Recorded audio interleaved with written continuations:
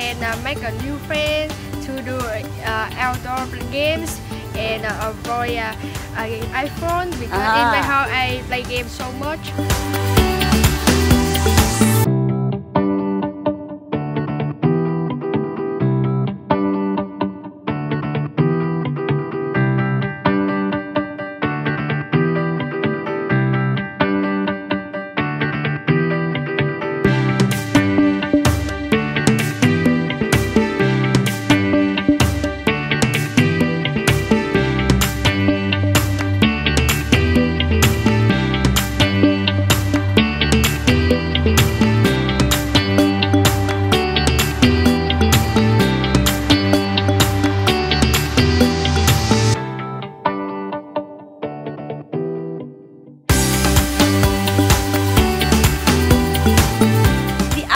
Absolutely fabulous. You know, there were kids running around everywhere, they were having a great time. It was brilliant being able to interact with the children outside of the classroom and have some fun with them. Yeah, it's great in lots of ways. I mean, they managed to speak in English with us, but they also managed to interact with other children, not necessarily the ones from their class.